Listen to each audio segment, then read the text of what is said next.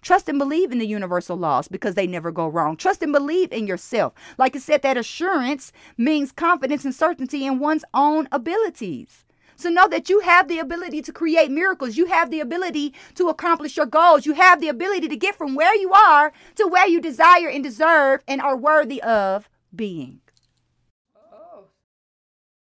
The enigmatic entrepreneur whose words will make you sure. Know, trust, and believe. The master teacher has come to help you succeed. The gem dropper, the truth speaker, the voice in the universe that will bring you to your highest peak. Welcome to the Get High on Motivation show with Mimi the Motivator, your favorite motivator's favorite motivator.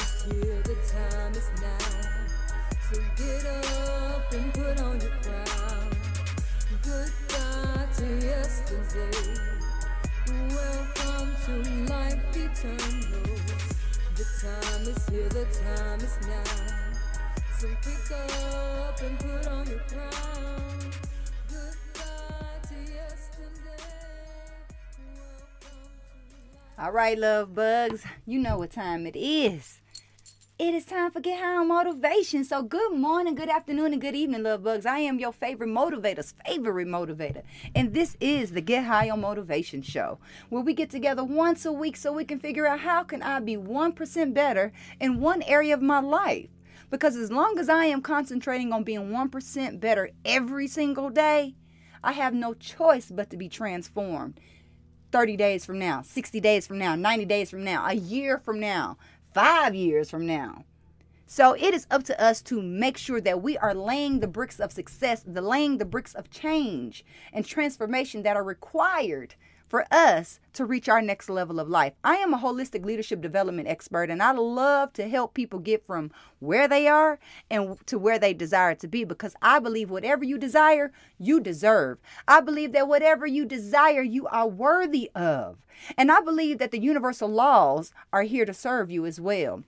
And to part of that today, we're going to talk about miracles, how we can go from nothing to something in any area of our life using these 3 easy steps. So if you are ready to work some miracles in your life, then you have definitely tuned in to the correct episode today. Now let's take 3 deep breaths so we can connect, reset, and get ready for this conversation about creating miracles. Doesn't that feel better? I know I feel better. It always calms me down, gets me centered, gets me grounded, gets me focused as well. Because a lot of times our mind is going all over the place. They have what they call monkey mind. You can kill that monkey mind by taking some deep breaths, by tuning into your breath, tuning into your heartbeat, tuning into the power and energy moving within your body, just resetting. I call it going home. You can go home for a few seconds, no matter where you are. So how are we going to make something out of nothing? I'm talking about creating miracles today, love bug. I read this book a long time ago when I was a teenager, and I read it a couple times about the miracle worker. And the miracle worker was not a holy book. It was nothing spiritual, or I guess in a sense it was, but I was not at an age to recognize the spirituality in the book. But it was about a young man living a pretty rough life in a pretty rough area of town, and how he was working miracles. And today I want to share some steps with you so you too can be a miracle worker. Like I said, you don't have to be Jesus. You don't have to be some other deity out there to be able to work miracles. There's just 3 things that are required for you to create a miracle, for you to make something out of nothing.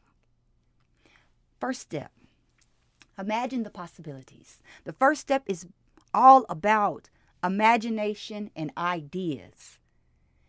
Get a piece of paper out. If you don't have time to write it, just close your eyes and lay in your bed tonight and think about what are all the possibilities that can exist for me in this area. What are some ideas? And write them all down if you can. Really write them down, because writing, you might forget. I don't know, you might think you have a super memory, but I know that the older we get and the more we consume information, it's like pouring something into a cup. It's some stuff that's going to spill out. So this is an important conversation, and you want to be sure that if nothing else, write down step number 1. Imagine the possibilities. Now, you don't have to think right now about if it's possible for you. That's step number 2. Shh, don't tell nobody.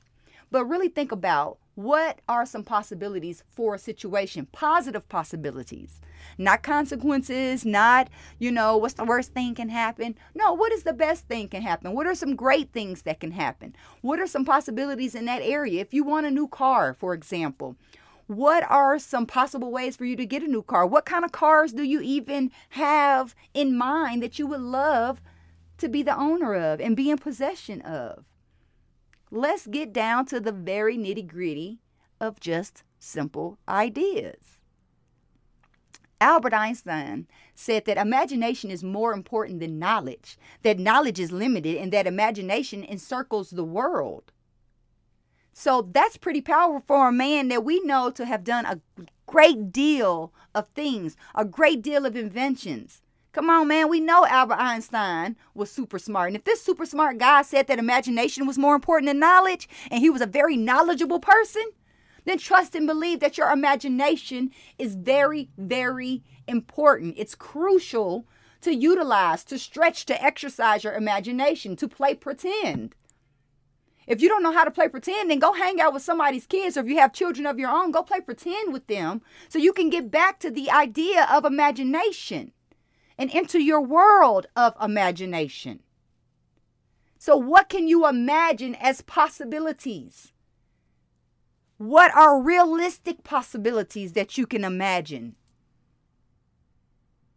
And once you start imagining these things, and now you have a list of ideas of things that are possible for you, then we're going to move on to step number 2.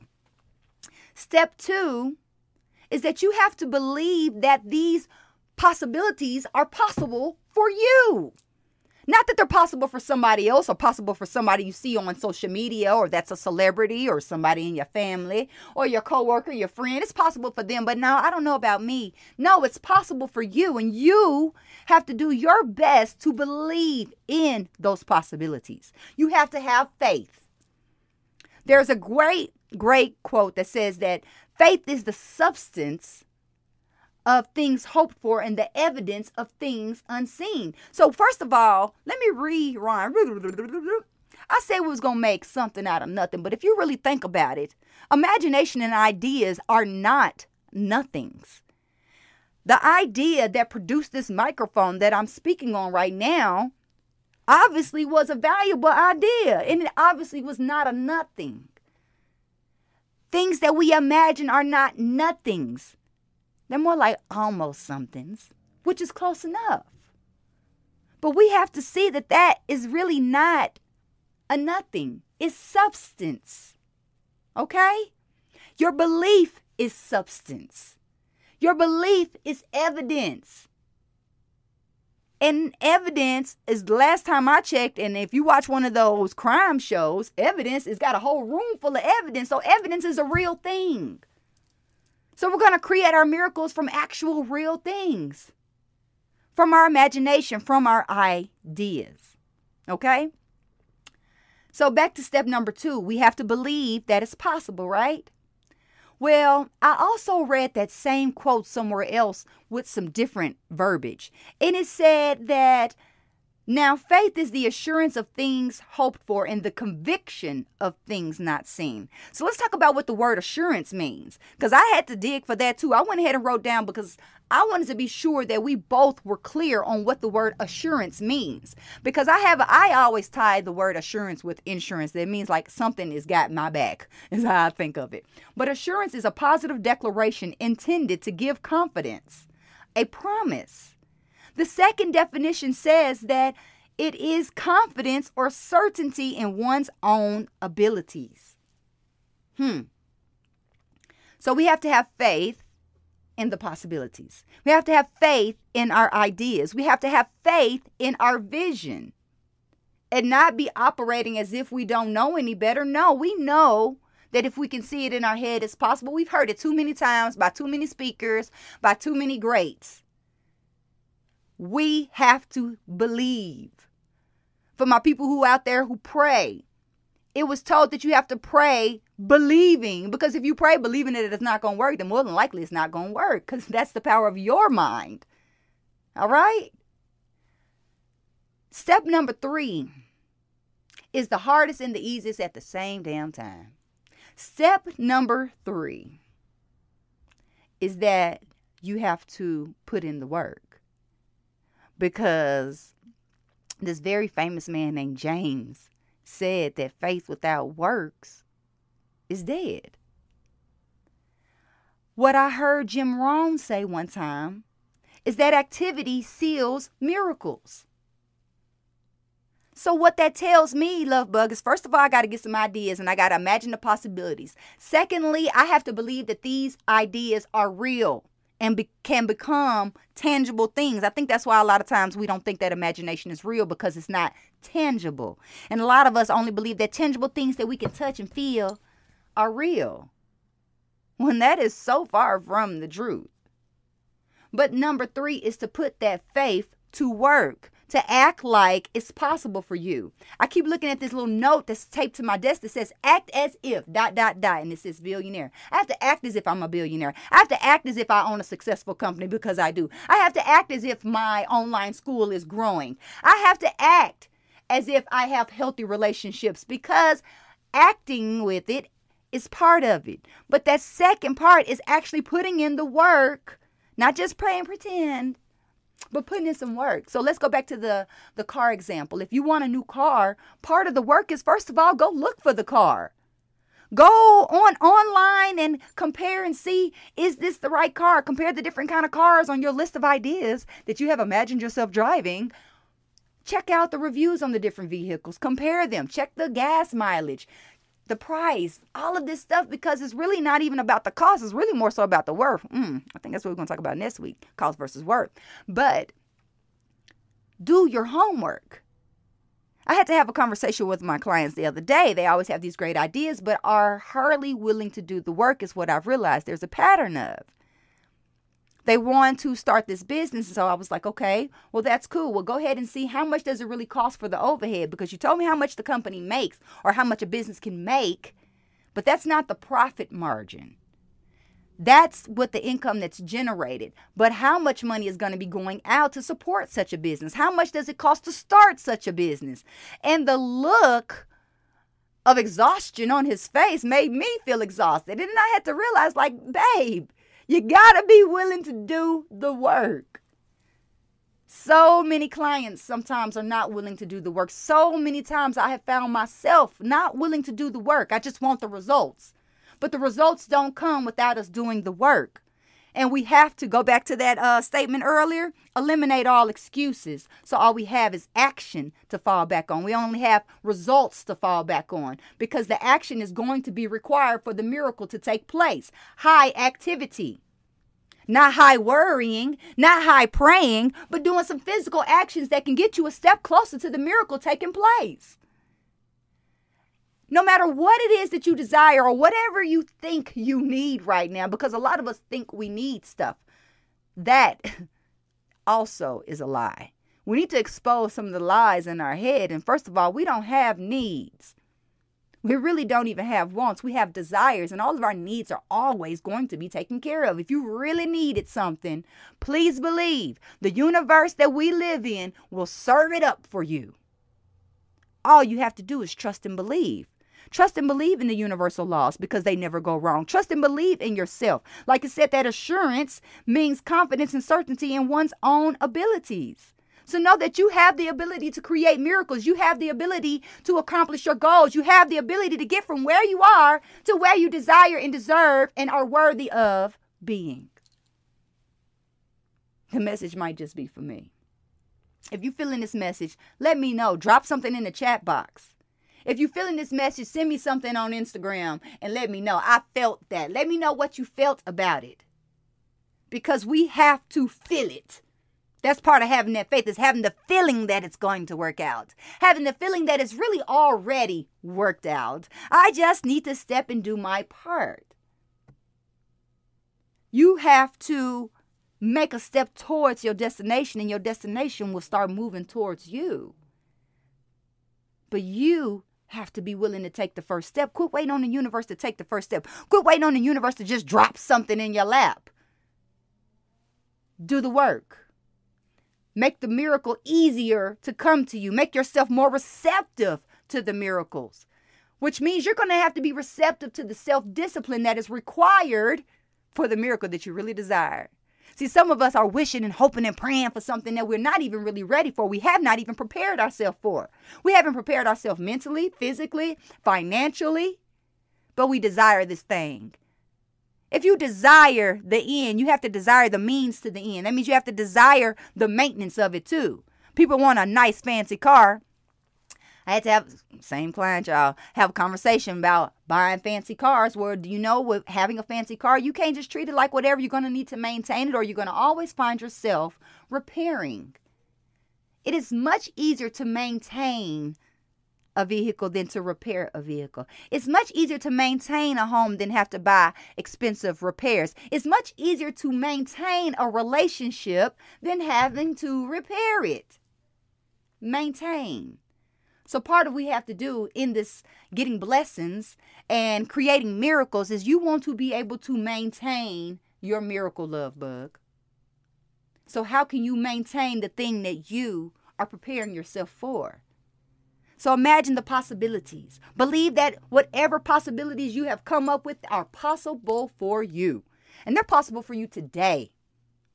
And what that means, no, that doesn't mean that, it can drop out of the sky, because it can. Don't get it twisted. It can. The universe does not work on a time clock like we do. And anything can happen at any time. A manifestation can pop off at any time. But in the meantime and in between time, we need to be preparing and readying ourselves for the miracle. We need to be putting in the work and putting in our part for the miracle to take place. If this was a 50-50 relationship with you and the universe, make sure you bring your 50 to the table. Don't expect universe to do 100% of what you can do yourself. So yes, we're going to have confidence and certainty in our own abilities, but we're also going to have that same level of confidence and certainty in the universe, knowing that the universe got our back. The universe is holding us up. The universe is at our side. The universe goes before us and prepares the way, and the universe is always covering us. Love bug. Whatever miracle you feel like you need right now in your life, you have just now received 3 easy steps to make it possible. Make the list of possibilities. Believe in the possibilities, and then work the vision. Work the ideas. Put in the work, because faith without works is dead. But you are definitely going to have faith in this miracle that you are trying to produce. So that way you don't have to try, and you'll just do it. Eliminate the word try. Create the miracle. Make the decision. Commit to the decision. Then commit to the activity required for you to get to the destination, or for the destination to get closer to you faster. I love you, love bug. This might have been a tough conversation. I can't wait to listen to it. I feel like TD Jakes when he'll be like, I can't wait to watch the DVD. That's how I feel. Because I know for certain this conversation definitely is for me. And I'm hoping that this conversation served you as well, love bug, because you deserve a miracle in your life. And I know that there is some area that you are dying, desiring this miracle. You need something. Like, I need something to happen before for something to happen. It's okay. You're not alone, and I'm there with you. But we now know that we can create miracles. We now know that we are miracle workers. And all we have to do is take the steps. Take the steps. If you're scared, it's okay. We're all afraid. Feel the fear and do it anyway. And then I'll see you next week. Bring somebody with you. Let them know that your favorite motivator be dropping some nuggets. I'm reading the books and I'm doing the math for me. I'm reading the books, I'm doing the math for you, because I believe that we are into this together. So I'm going to keep coming back with the conversations. You keep coming back for the conversation. And we'll talk offline. I'll see you soon, love bug. Keep on working, being 1% better in your life, because you deserve a better you, and everybody else around you does as well. I love you. I appreciate you so very much. Be happy, be healthy. Definitely be you. Because can't nobody else do it like you do. I promise that.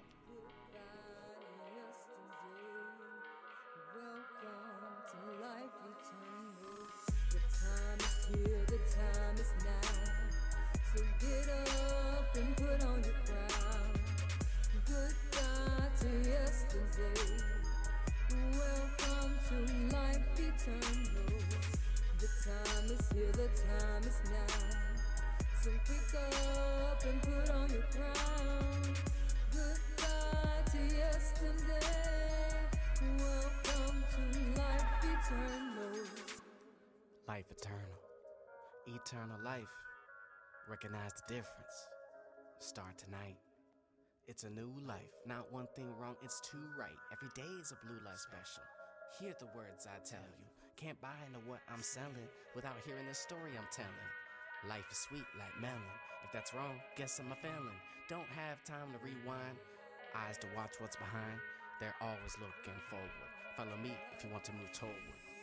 The time is here, the time is now. Eternal life. Recognize the difference. Start tonight. Goodbye to yesterday. Eternal life.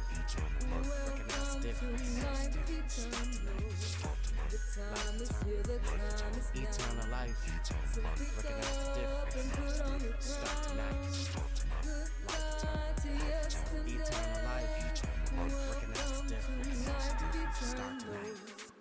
The time is here, the time is now, life is here, living now, a life of tears, listen now, have no fear, put on your crown, the time is here, the time is now, life is here, living now, a life of tears, listen now, have no fear, and put on your crown. The time is here, Eternal life. Recognize the difference. Start tonight. goodbye to yesterday. Eternal life. Recognize the difference. Life eternal. The time is here, the